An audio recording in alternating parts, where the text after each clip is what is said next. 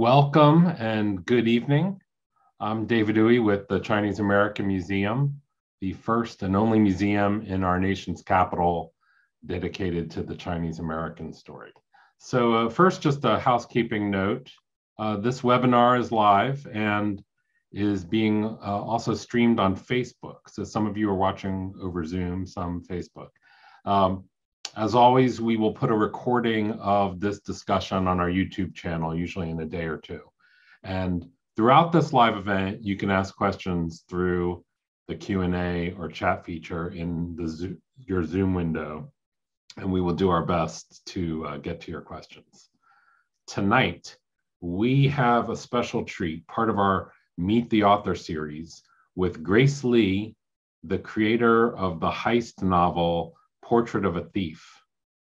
It's been named the most anticipated book of 2022 by a number of cultural and news outlets like Marie Claire, Pop Sugar, and Goodreads, NBC News, and many others. So it's very exciting for us. So leading us off is Louisa Sorkness, who heads up our programming at the museum and is usually the driving force behind the scenes. So it's very nice to have you in front of the camera. So Louisa Sorkness. Thanks, David. Welcome everyone to tonight's session. As David mentioned, I usually a behind the scenes force here. So I'm really excited to be on the front lines tonight with all of you.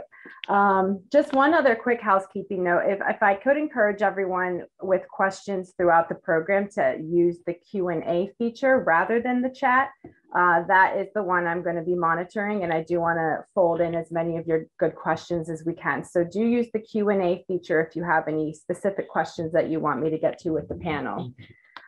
So tonight we have the distinguished and exciting opportunity to have this pre-publication interview with Grace Lee to discuss her debut novel, Portrait of a Thief. And Grace Lee, she grew up in Pearland, Texas, and is a graduate of Duke University, where she studied biology and creative writing.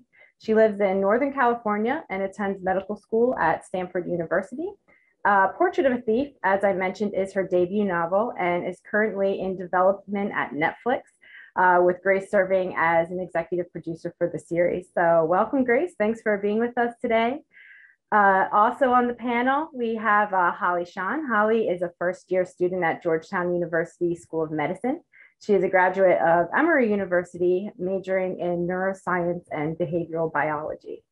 Also on the panel is Kevin Wang. Kevin is a junior at Harvard College. He's studying history with a minor in government. He's writing a thesis on medieval law and serves as president of WHRB 95.3 FM, the undergraduate run radio station. So welcome, guys. I'm excited to have this conversation with you all tonight. Kevin, Holly, and I actually had the privilege of reading the book already. So this pre-published novel was an absolute pleasure. So I'm going to bring them into, oh, there, Holly's showing it off. So yeah, hands on it, not even on the shelves yet. So I'm going to loop in Kevin and Holly in a little bit to talk more about the themes of the book. But I do want to just chat with you, Grace, to get started. Just want to get to know you a little bit better. You're a med student by day and a writer by night. It already sounds like two full-time jobs, so she does it all. But just to get started, I'd like to hear about how you came up with the novel, with Portrait of a Thief. What was the process of writing? What was your inspiration? Just tell us a little bit more about that. Yeah, I would love to. Thank you so much for having me here. I am so delighted to be here and for our conversation tonight. I had the idea for Portrait of a Thief back when I was a recent college grad. And so I was living alone in New York City. And then I heard the news of the true story of Chinese art disappearing from Western museums. And so I was so curious about it. And as I read more, I started to wonder what this sort of situation would look like if, instead of expert criminals behind the thieves, they were Chinese American college students. And so the rest of the idea sort of developed from over there. Mm-hmm. And how did the story, you mentioned it develop, but how did it change? How did it develop? I'm sure you started out with this great idea, but how did it become a book? So it took a while. I think I started writing it back in 2018, and then I finished the first draft in 2020 during the pandemic. And a lot of the trickiness and the fun of it was planning out this heist novel when we have these characters who aren't expert criminals. They don't know how to pull off a heist. They're regular college students, and they're planning everything out from there. And so that was something that was really fun and very challenging to write. And so there was that aspect of it. And there was also the much more personal aspect of writing about Chinese American identity. Mm-hmm. Now, did you take any of, because it's based on a true story, there were these heists that were going on. Did you follow any of the line of the real life story? How much does that actually play into it? Yeah, I love that question, because I think one of the most fun things of writing this book was doing research that involved reading news articles about the real life heists and watching heist movies and that sort of thing. So I definitely took some creative liberties in that we still don't know who's behind the actual heists in real life. But for some other aspects, for example, how the characters managed to break into museums, I drew pretty heavily from news articles and the real life situations. That's really fascinating, having read the book, because these are some pretty dramatic and elaborate heist experience that happened. So that's impressive that was actually pulled off in real life, and that they're still out there. They have never been found. Is that's the case? Wow. So I'm wondering. So you said these characters, obviously you drew it back and made it. And who knows? Maybe it was a bunch of high school or college students rather that actually ended up doing this. But how did you come up with your character development? Are they based loosely on people you know, or yourself in other ways, or? Yeah, so I think that all the characters have a little bit of me in them, and that's why I'm able to write them. But a lot of it was drawing from these very classic heist archetypes. So starting off with a leader, a con artist, a getaway driver, a hacker, that sort of thing, and then reimagining what that would look like for Chinese American college students. And so we end up with an art history major, a public policy major, a software engineer working in Silicon Valley, and that sort of thing. And so there was part of it that involved thinking about these heist archetypes. And the other aspect was drawing from my own personal identity and experiences. And so one of the characters is from Texas, like me, and another couple characters went to Duke for college, and some of them are from the Bay Area, which is where I'm zooming in from. Yeah, that's great. So just talking about how you got to the point of actually developing a book that goes into publication that is going to be on the shelves on April 5th. What is that process like? Where did you get in the point of your writing where did you have like an aha moment? Like this is going to be on the shelves. How does that come about? How do you go from just creative writing with an idea to publishing a novel? Yeah, so there was never an aha moment for me. Honestly, when I was writing this during the start of the pandemic, I had no expectation it would be published.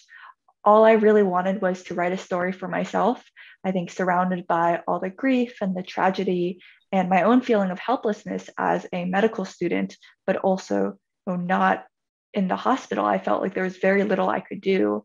And so I really wanted to tell a story that was for me, that could bring me some bit of joy and escapism during these times. Mm-hmm. And so I finished writing it. And at that point, I I already had a literary agent from a previous book that we revised together and workshopped, and then ultimately were unable to sell to publishers. So I kind of expected, we would revise together for a couple of years, we would send it to publishers, all of that uncertainty. And then it was, I think, very, very surprising and very wonderful that the process went by quickly in publishing terms. And so it's been about 2 years, which is average to quick. I think books can sometimes take much longer. I mean, never having written a book or having even tried to go down that path, that sounds very quick to me. So congratulations on that. I have a question that I want to throw in right off the bat from an audience, from New Young. What was your favorite heist movie? And while you were doing research, yeah. I love that question. So I think my go-tos are the classics. So, the Fast and Furious franchise, Ocean's 11, most recently Ocean's 8. I had so much fun. There's a scene in the book, without spoilers, where the characters are watching Ocean's 11 and taking notes on what's happening. And that was inspired by my own real life research, where I sat down with these movies and I took notes on exactly what the characters were doing at every moment. That's exactly what I was thinking of when you said that this is actually the process of how you wrote the book. And I'm thinking of these scenes in the book where they're planning their heist and watching Ocean's 11. And, so yeah, I guess that's how you start, right? That's great. So without giving anything away, can you just give us a brief rundown of Portrait of a Thief? Definitely. So the way I see it, Portrait of a Thief is an Asian American heist novel about college students stealing back looted art from Western museums, and of course, inspired by the true story of Chinese art disappearing from museums around the world. Mm-hmm. And I think that although this is a heist story, I like to think about it personally as an identity story disguised as a heist story, because while they're robbing museums around the world, they're also trying to figure out who they want to be after graduating college, the lives they want to lead, and the ways that their ambitions and the reality of being Asian American in the United States sometimes clash and sometimes cohere. Yeah, that's great. Throw in a couple more questions here while I have you one-on-one really quick. Just a couple of people are wondering about just more about how you fit in writing to your schedule. I mean, obviously it's a priority to you. It was part of what you studied. You did creative writing in your undergrad. How do you prioritize something like that while being a med student? Yeah, so I think that, I am still discovering the balance, but a lot of it, I think, is, trying to schedule my time wisely. I read a quote a few years back that I really try to follow, which says, do what's important, not what's urgent. And I really like that idea, because I think the urgent things will always get done because they have to get done. But, sometimes there are things that are important to you. And for me, that's writing. And if you're constantly putting it aside because urgent matters are always cropping up, then eventually the important things will fall by the wayside. And so I'm still figuring out my balance, but I like to set aside time to write, and really prioritize that and treat that just as much of my work as I do, medical school assignments and things like that. Yeah, no, I love that. I think that's something that we all do throughout the entirety of our lives, but I think that it's important to prioritize as young professionals and young adults, as we're, have grand pursuits, but also making time for things that just make us happy and we have other passions for.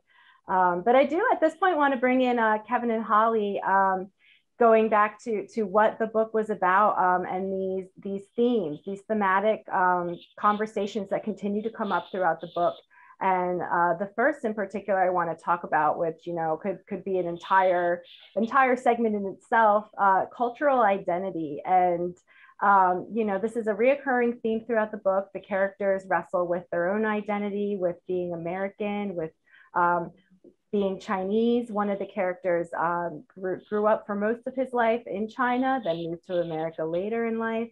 So I want to ask all of you, what is being Chinese American? It's a very broad question, but you know, does this change as does the definition change as you get older? Does it change in regard to what generation American you are, whether first, second, third, and how that plays a role in the thought process? So Grace, if you can start it off, and then I'll ask Holly and Kevin to join as well. Yeah, absolutely. I love this question because it's a lot of what I was hoping to explore in my book, and also a lot of what I struggled with growing up. I grew up in Pearland, Texas, and I would often get questions about, you know, where I was really from. I would get compliments on my English. And so even though I was born and raised in the United States, I never felt like I was seen as, you know, American enough. And I think that's a fairly common experience for Asian Americans who grow up somewhere that isn't predominantly Asian. And at the same time, when I went back to China to visit my extended family, I would also get, you know, questions that I know now were very well-meaning about whether I could speak Chinese, whether I could use chopsticks. And at the time, you know, I felt like I never seemed to belong in either place. I could never be enough. And so a lot of, you know, growing older and coming to terms with my identity was being comfortable being Chinese American and knowing that I could occupy both spaces and that I could claim both spaces. Mm-hmm. Yeah, Kevin, do you mind jumping in and giving your thoughts of what it is to be Chinese American, and does it differentiate? Will that change as you get older, or does it differentiate in regard to first, second, third generation? Yeah, absolutely. First of all, you know, thank you all for having me. It's a pleasure to be part of this panel, to be talking about such an exciting book release, and just a great book. My experience is a little bit different, because I would say I was born in China, actually. In 2000, I moved to Minnesota in 2006. And so it's an interesting situation because, you know, I'm obviously not second generation by the literal use of the term, but I'm also not quite first generation either, in the sense that I don't have the same, you know, my upbringing here in the US from such a young age wasn't the same immigrant experience as, for example, my parents had, or an earlier generation of Chinese immigrants had here. So I think it's, like, in that sense, I am very sort of literally occupying these two spaces where I've, you know, grew up in both places. And so I guess the way I try to sort of reckon with that is to upkeep a lot of the traditions and the sort of cultural aspects of being Chinese, right? But still having a sense of, okay, America is my country now, and I sort of belong here. And, you know, I have a sort of very personal investment in what happens here. So, you know, I still try to speak Chinese at home, and with relatives. It always helps, you know, to have grandparents come and visit. You know, I would say in terms of, like, you know, writing and reading Chinese, my skills have seemingly fallen by the wayside. I'm sure people can relate. Is Chinese spoken? Is that the spoken language in your household? That is generally, yeah. Mm-hmm. Yeah. And Holly, what are your thoughts? What are your thoughts here? Yeah. Once again, thank you so much, everybody, for joining us and meeting Kevin and Grace. The entire time I was reading this book, I was just so impressed how you just, like, a lot of the our attendees are also just really impressed about how you just balanced it all in your mind. And what I love most about this book was how you had 5 Chinese American stories, but they were all like unique in that, some didn't speak Chinese, some did, some were born in China, some had never been there before. And even within the 2 siblings, that there was a different Chinese American experience between the siblings. And I feel that with my brother and I as well, because for my brother, he essentially lived in Maryland his whole life. But for me, I kind of moved around. I've been in a town where there was barely any Asian Americans versus now in the DC area where, it's very common to see another Asian American. And I love the line that you said in there, but Alex, one of the characters, had lived in the West her whole life, but New York City or America was more hers than Beijing had ever had. But then they still do this heist and they still, choose China in a way by, doing a job for them and, essentially taking the fall if they got caught. So it's very interesting to see how the spectrum of being Asian American, but yet we still do have this connection and it's not lost whether you speak Chinese or not. And what Gracie said earlier about how sometimes you're not Chinese enough, sometimes you're too Chinese, because I've had experiences in the hospital where patients were really racist to me, whereas I've had a doctor say to me, "Oh, you're a banana, so you're white on the inside, yellow on the outside." So it's little interactions like that. It really can get confusing, but I just think that it's so important that we have these conversations, and this book is really going to really open those conversations. Thank you. I'm so glad you touched on all the reasons why I wrote the book. So I'm very moved. Oh. Well, keeping with the theme of cultural identity, I want to bring a little bit of history into the conversation. In 1882, Congress passed an act which barred emigration from China to the United States. The last remnants of this law were not abolished until after World War II. Yet Chinese in America were not seen as American, a mentality that is still being dealt with today in terms like perpetual foreigner, which is a term that is thrown around, and I really think and has been exacerbated and elevated during the COVID-19 pandemic. And Holly, you made a little bit of reference about, being in school and in medical school in a way, like little offhand comments that are made that are like, okay, so how do you deal with facing cultural discrimination or thoughts of combating the perpetual foreign myth? Do you want to start with that, Holly, since you just mentioned it a little bit? Yeah, I think especially for interactions where it's kind of like rooted in racism. For example, one time I had a patient where she asked me, "Oh, can you sanitize the room in front of me so I don't get COVID from you?" And at the time I was like, "Oh yeah, sure." Because I was like, "Oh, COVID, blah, blah." But then I realized because I was the only Asian American in the clinic probably, and this was when I was in Atlanta. So it was someone who was coming from rural Georgia. And I took an Asian American studies class actually when I was in undergrad. And we really touched on the topics of if someone's racist to you, and because of things like the China's Exclusion Act, people grew up thinking that was the norm. A lot of people don't know that's not, politically correct or humanistically correct. So in those situations, I would explain to them, or if someone asks me, "Oh, are you from wherever?" I'll be like, "Oh, my family's from China, but I grew up here. I was also born in Texas," things like that, and just be polite, because I think the best way for someone to, because a lot of times you represent your entire race, if you're the only Asian American they know, or the only Asian they know, or the only Chinese American person they know. So to treat everyone with dignity and respect, even if they don't treat you that way, I think it's a good representation to hopefully next time they meet someone like you to have a better experience. And it is rough. Yeah. Yeah. And Kevin, you are a history major, so I don't know if you had any insight or something you wanted to add to just, bringing that aspect into the conversation.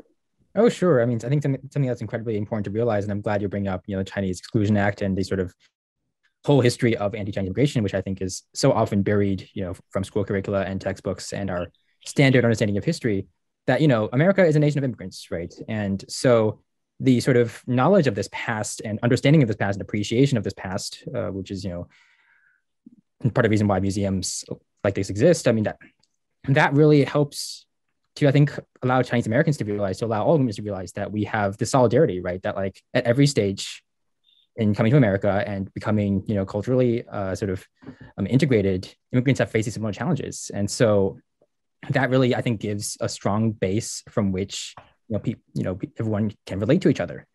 I think too that, the whole sort of pressure to represent one's group is really unfortunate. And I think, sort of true harmony comes, right, when, one day, hopefully, immigrants and people who are different generally from the majority won't have to play respectability politics and feel like they have to represent their whole group, because everyone will be given the sort of dignity and freedom to be just who they are. Mm-hmm. Yeah, well said. Yeah, Grace, do you have anything to add to this topic of it? Yeah, I feel like Kevin and Holly really covered a lot of my thoughts about this, and it's really such a joy to be able to have these conversations now, because I think the issues of, anti-Asian racism that have been brought to the forefront in the past couple of years have never really gone away. And the myth of the perpetual foreigner, the myth of the model minority, are issues that continue to affect the Asian American community. And so I think there are no real easy solutions for it beyond, continuing to have these conversations, continuing to speak out, and to, support other Asian Americans to have these conversations in solidarity with other people of color. And so, gradually we move toward, more equity, more equality. Mm-hmm. And having those conversations with all people, because you can't just have the conversation in a vacuum. That's something that we talk about a lot at the Chinese American Museum. We're elevating one part of Chinese American history and the Chinese American experience, but it needs to be, it's history, it's mainstream history, it's not a subsect of history. So it needs to be talked about by all people. And these kinds of conversations are how we start moving that conversation forward. And I'm glad you brought up the term, the model minority, because that was a little bit of a segue of what I wanted to get to next. For people who might be on the call that don't understand what that is, can you, Grace, tell us what is the model minority myth? Or Yeah, so it's the myth that all Asian Americans are kind of the exemplar minority. And so it's often used to pit Asian Americans against other minority groups, and particularly Black Americans, where, the majority group will say, well, look, like Asian Americans have achieved this level of success through solely hard work. And so we're all on a level playing field here.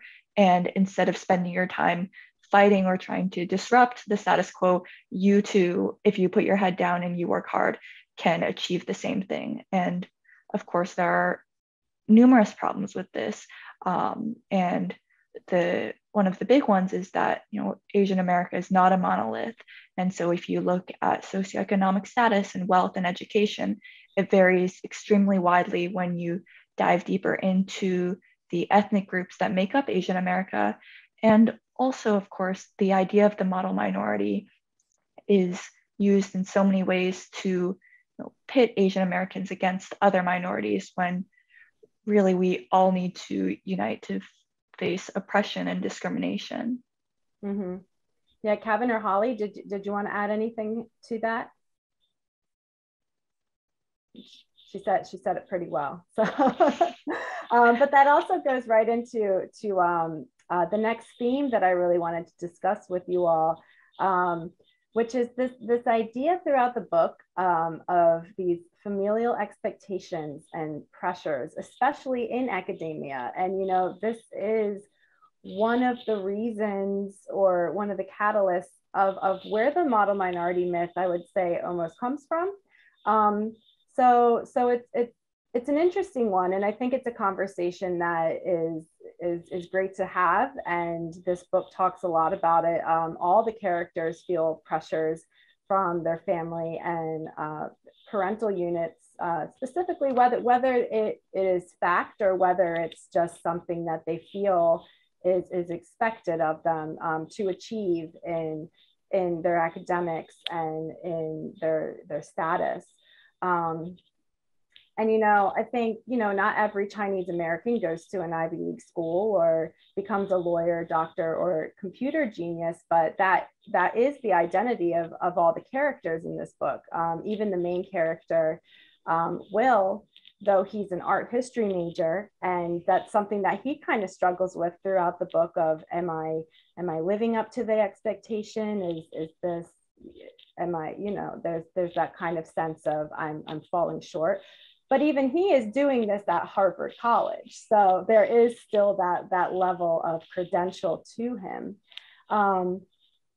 So I'm wondering, Grace, what your thought process was for making all the characters be a part of this conversation and having that shared story. Yeah, I love that question. And it's something I was really trying to open the conversation up to in my book, because I think often among Chinese Americans, there's the idea of, achievement and this end goal, which is often, getting into a prestigious college and, getting a good education, the idea of like, that's when you make it. And that's what success is.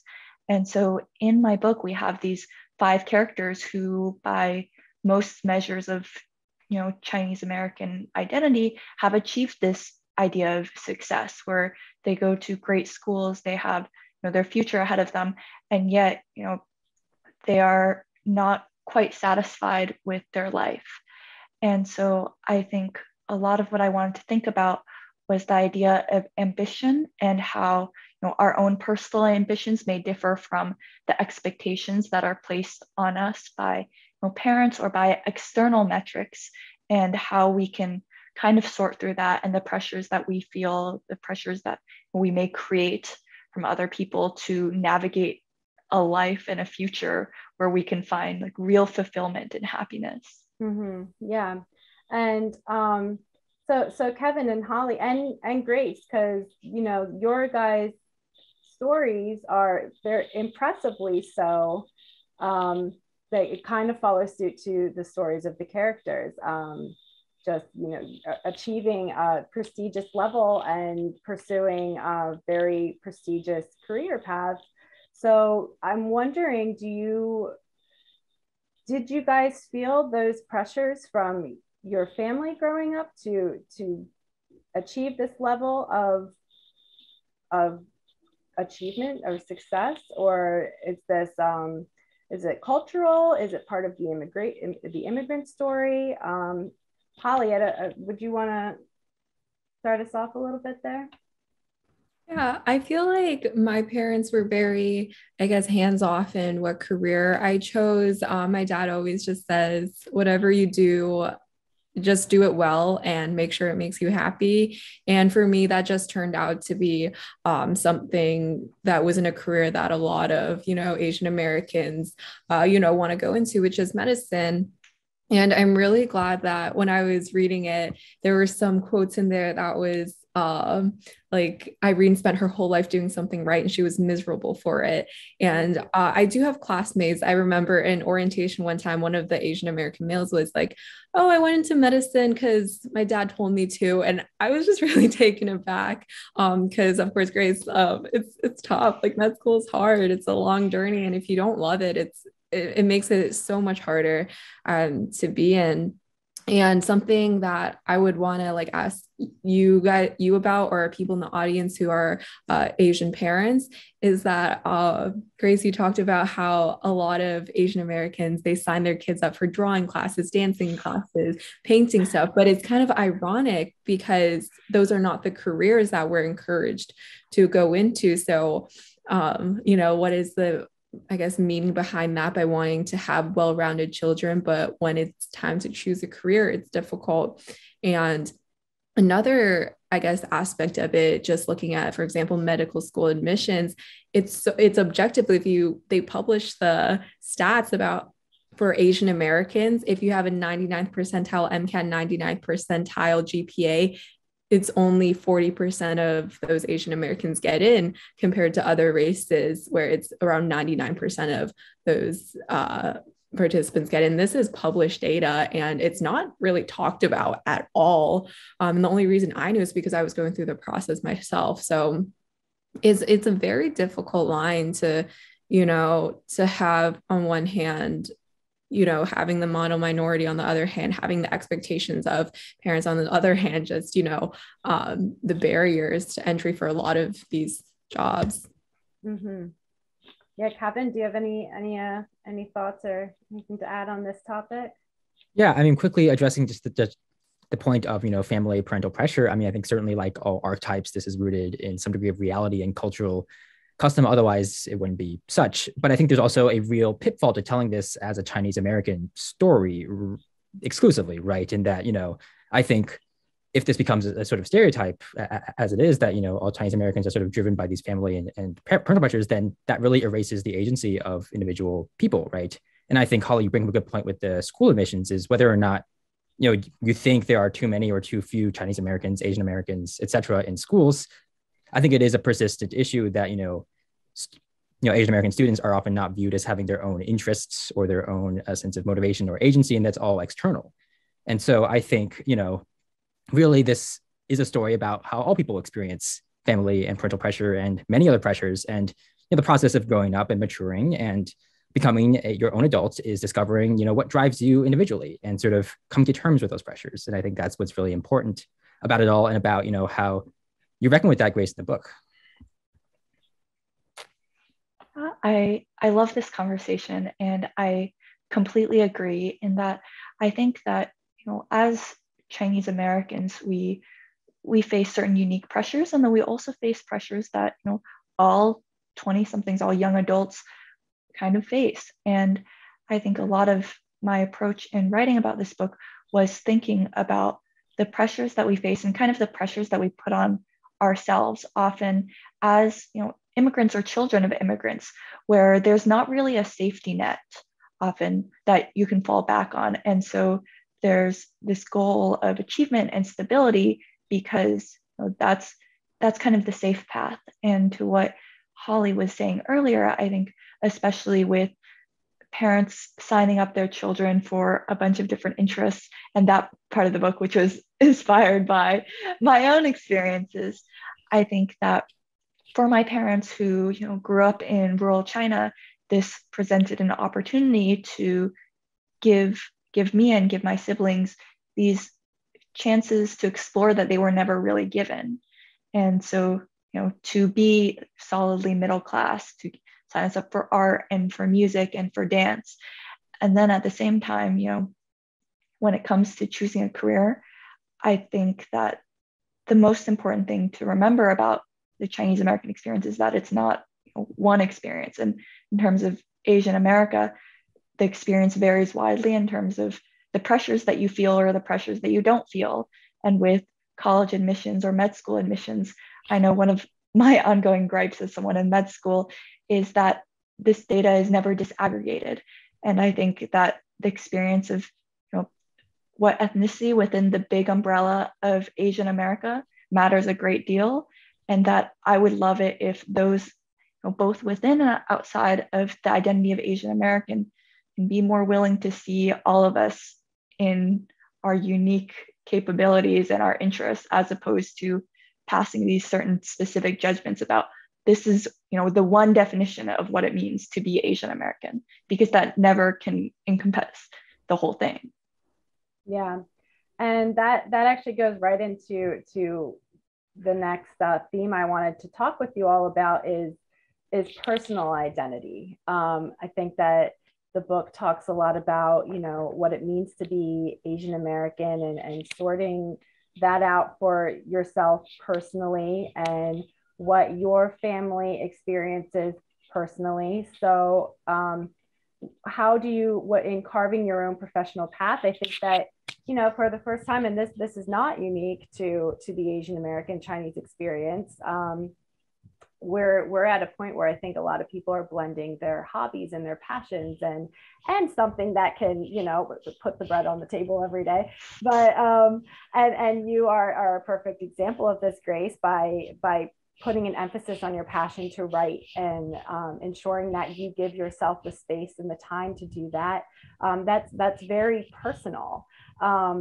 So we're not in a place of we're not following linear paths anymore. We're blending and building ourselves in that way.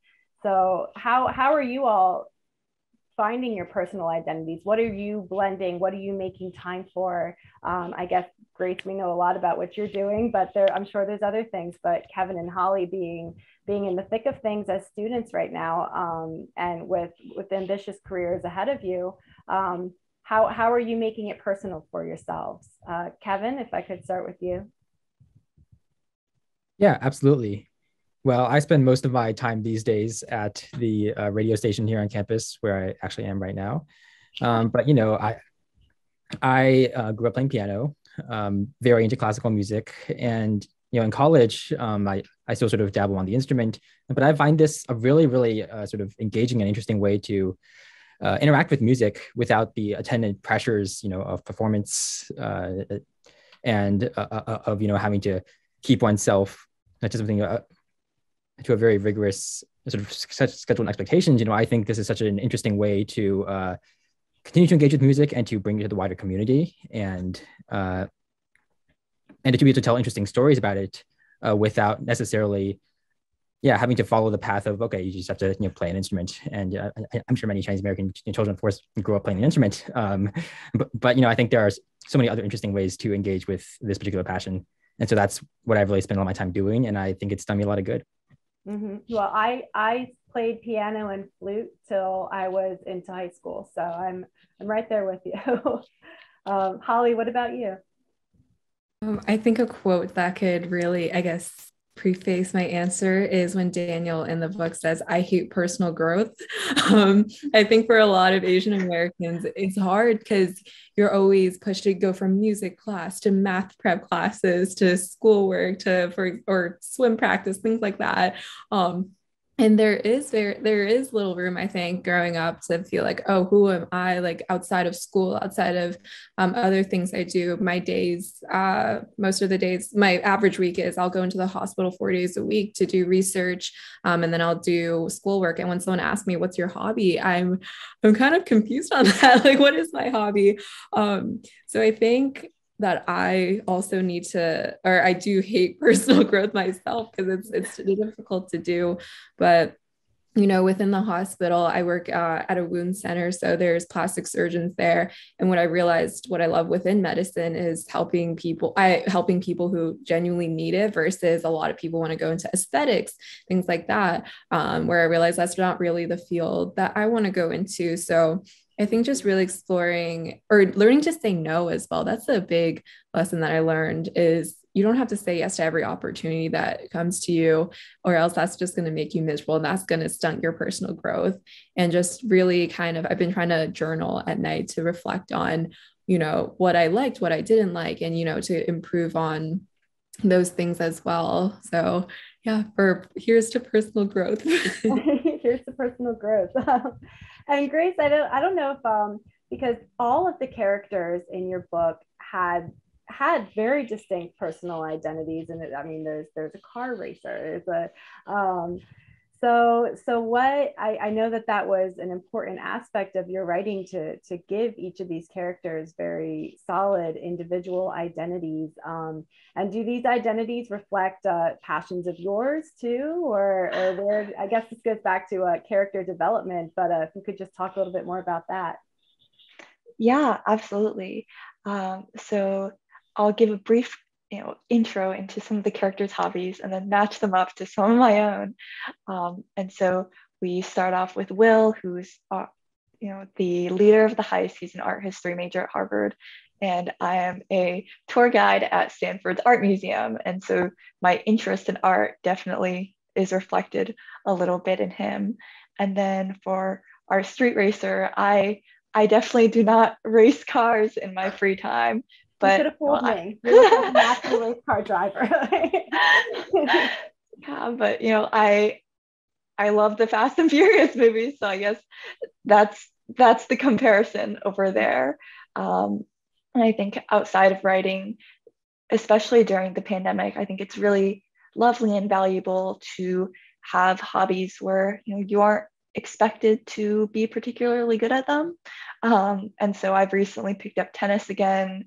I've started cooking. I've been going on just walks outdoors to breathe in some fresh air. And I think just having that time to take a break and to just reflect on my life and the world around me is also really useful for writing, but also just in my own personal development. Yeah, no, that's great. I want to turn to our Q&A because it is filling up here, and I feel like this hour flew. We're already at 10 minutes of the hour. But I have congratulations. Could you please give young writers some advice on how to finish what they start? Have you thought about quitting during writing this book?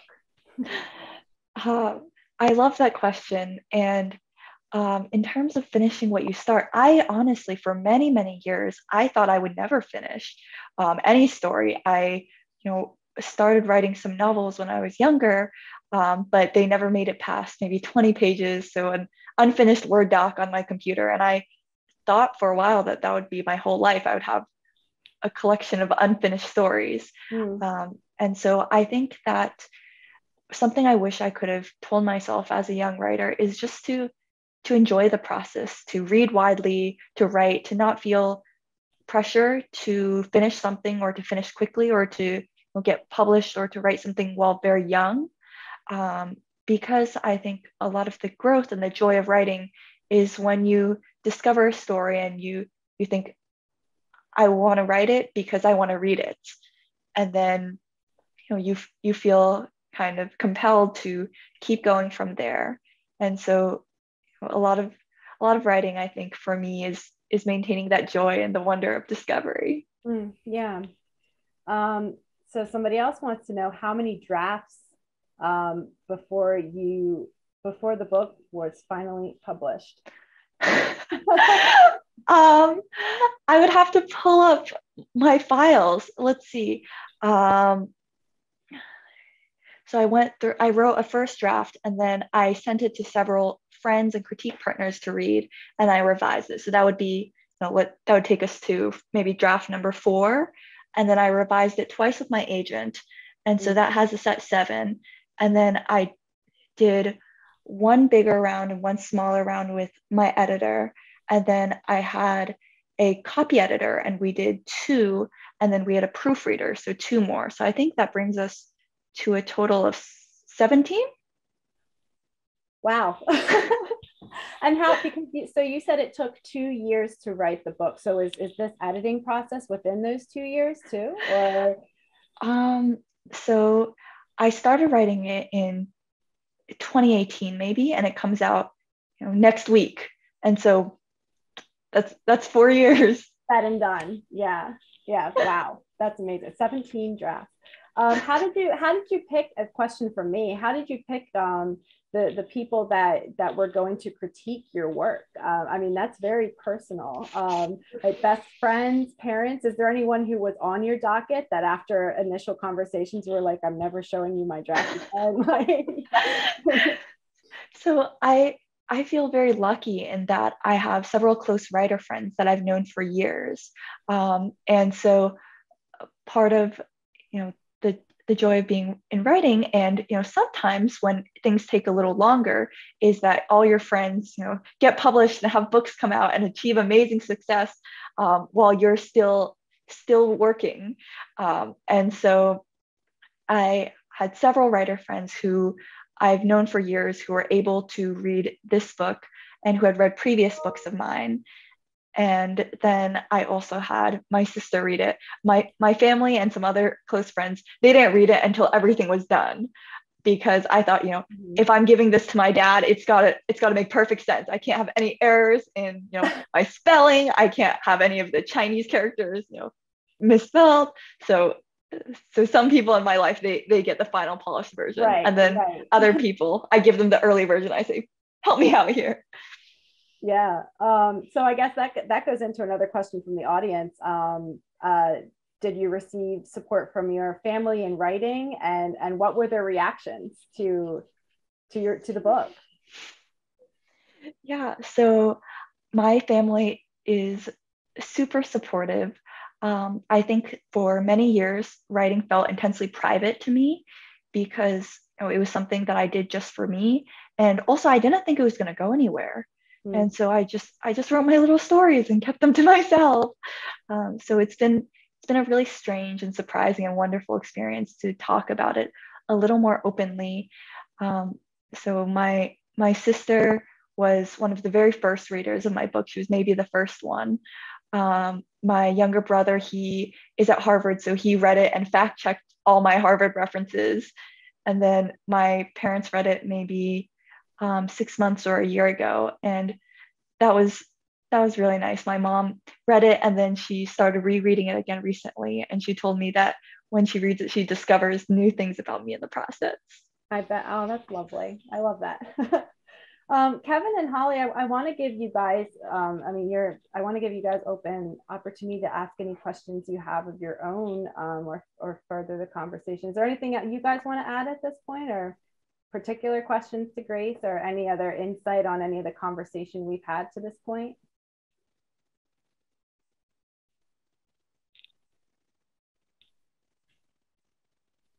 I'll take the liberty of asking a question, maybe about the book.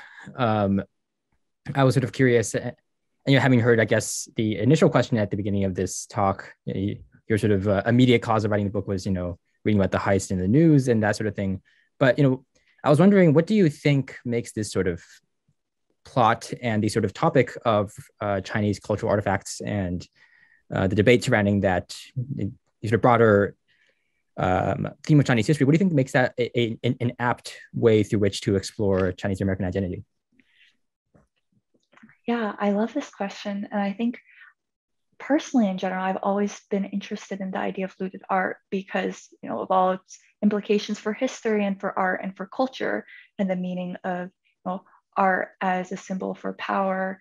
But I think in terms of specifically for this book and my reasons for writing it, I think there are some really fun metaphors to be drawn between the idea of this art that was looted from China and is now scattered across the Western world, and my own experience of being part of the Chinese diaspora and trying to navigate my own identity and what it means to, figure out where is home and where I belong to, and my own relationship with China. And so we have a lot of fun interactions between art and culture and self within the book.